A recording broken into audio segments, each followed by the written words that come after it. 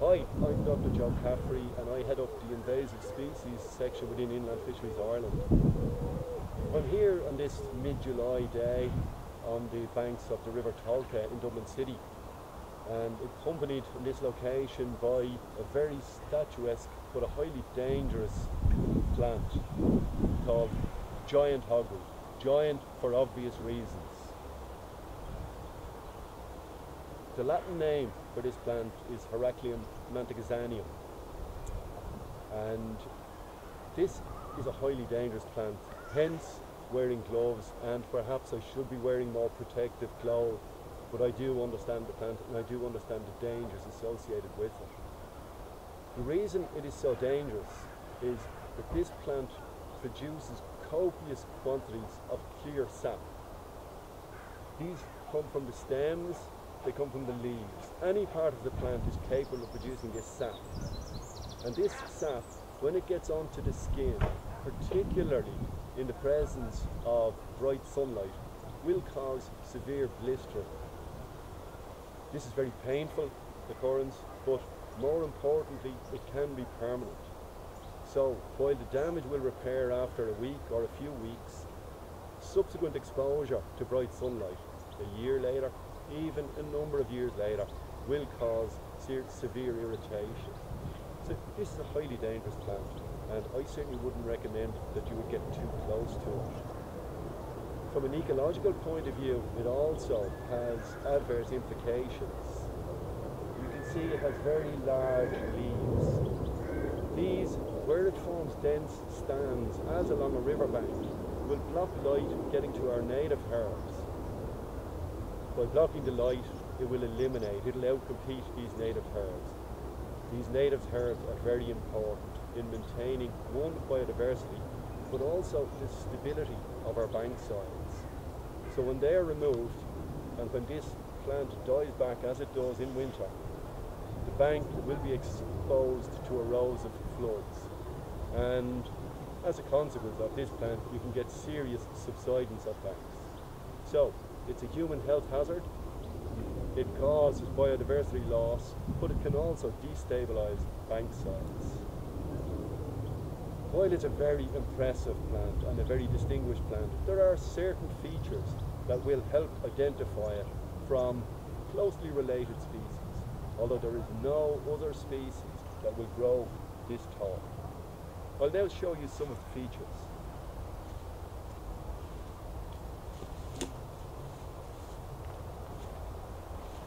Moving over to a slightly smaller specimen.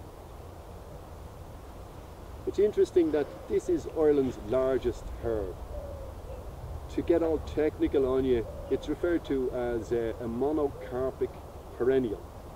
It's monocarpic in that it seeds just once in its life cycle.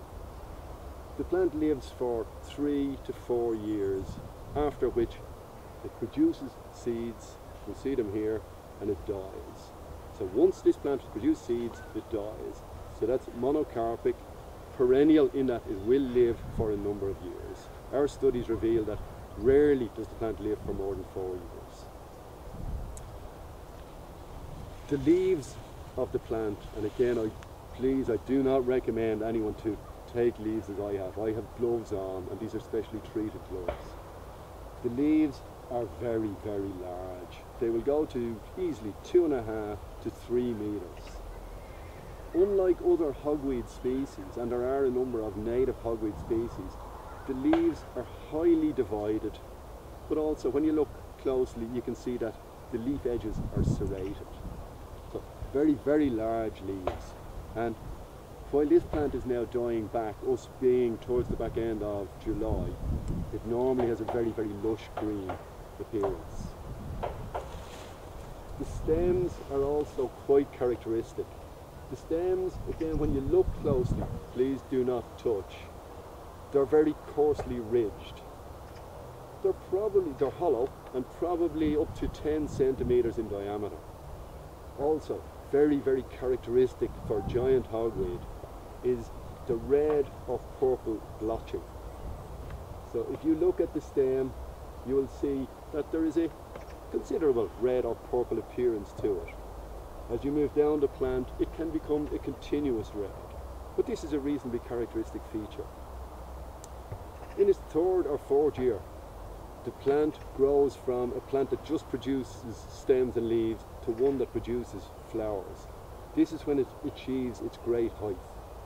And as I said, it will grow to 4, and some people have seen it up to 5 meters in height. This is an enormously large plant. The first seed head, or the terminal umbel, referred to as an umbel because the flower head is umbrella shaped, produces very large numbers of seeds. We then get what they call satellite umbels. So in total, a mature giant hogweed plant can produce up to 50,000 viable seeds. These are generally spread pretty close to the permanent plant, unless the plant is interfered with, or the soil is moved to another location, or the seeds fall into a river and are brought downstream. The plant is an invasive species.